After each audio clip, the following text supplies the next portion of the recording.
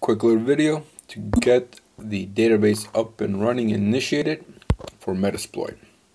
Alright, Kali Shooter is running. Go to Kali Services, PostgreSQL, it's not running. Let's go ahead and start it up.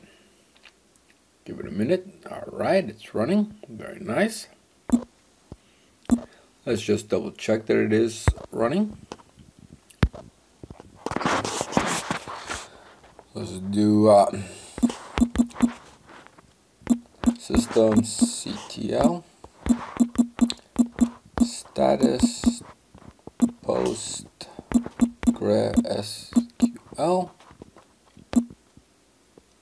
running shoot on command status works properly. SF database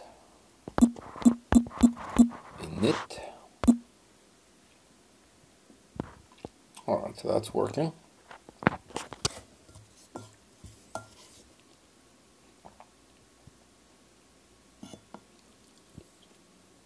Alright, it seems like it did it. Now let's double check that everything is good. Let's go ahead and log in to MS console. Okay, wait for that to get up.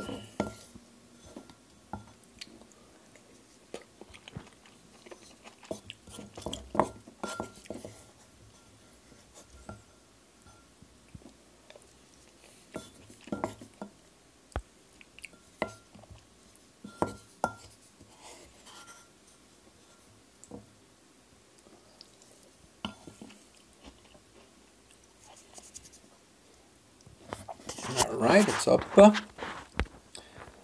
Let's check our database status. Database